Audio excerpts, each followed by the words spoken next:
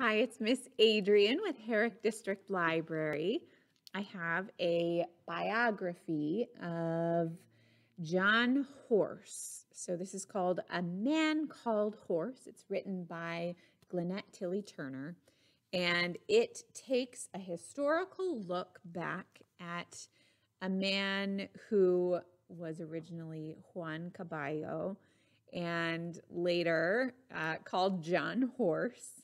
And he was a Black Seminole. So he's from Native American tribe, Seminole, and his mother was probably a slave. We don't know much about his mother, but she was Black. So there was this interesting group that he helped lead, these Black Seminole individuals. And he played a huge role, and that group played a very large and important role in the Underground Railroad.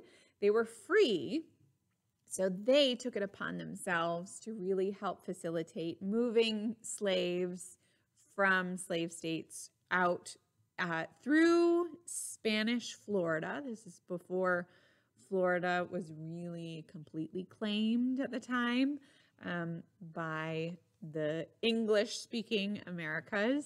So it's a fascinating story. And one thing I really appreciate about this as we follow his journey, there are lots of pictures which really help me understand things in a historical context, like what it was like back then.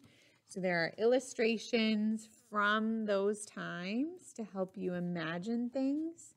There's a timeline in the back to help you sort through the events.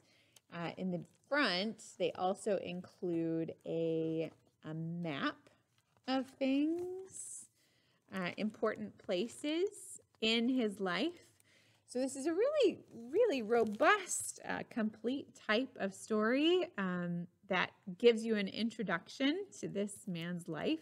Of course, it doesn't have everything. There's a lot to this person, but definitely a great place to start if you want to learn about a group of people that you might not be very familiar with.